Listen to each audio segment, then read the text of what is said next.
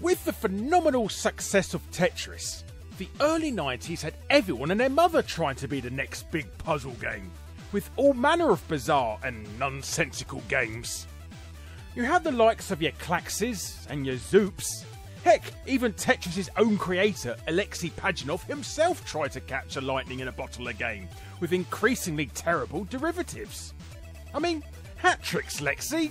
Jesus, have some self-respect, man. It's only a game.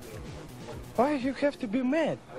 However, one game that tried to stand out from the crowd was Time Warner's PC title, Endorfun.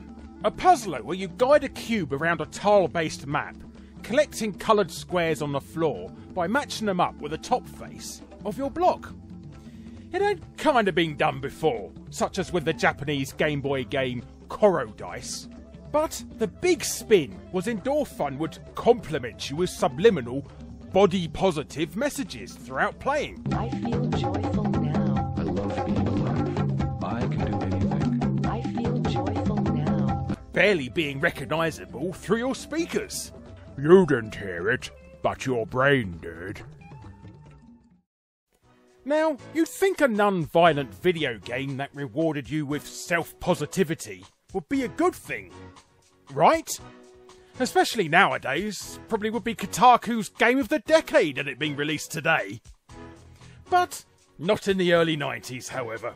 Oh, no siree.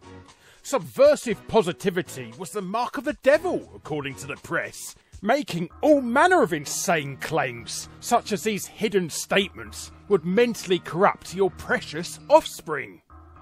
CBS and CNN in the US were all over the story, and even the BBC got into the controversy, interviewing a very early example of a Karen think of the children-ing.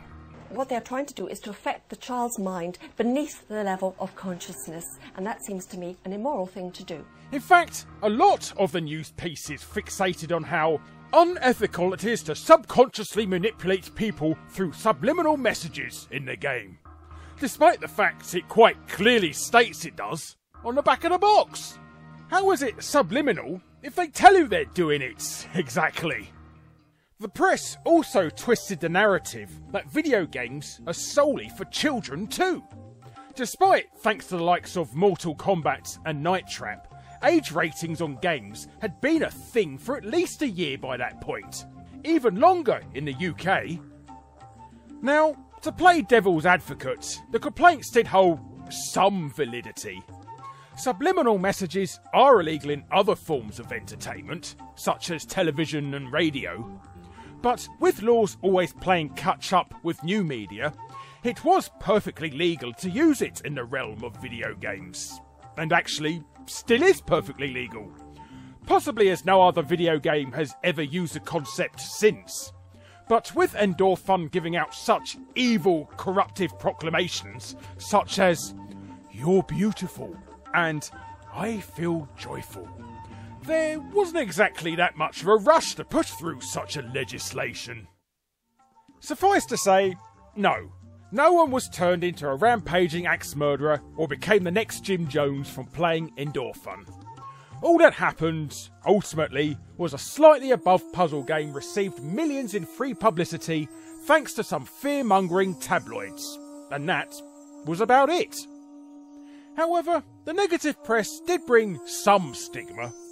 Endorfun would be licensed out to the PlayStation and Super Famicom in Japan a year later, but was completely rebranded and rethemed into Q on Par, and its PC original has never been re-released digitally or physically since, so it's considered abandonware today.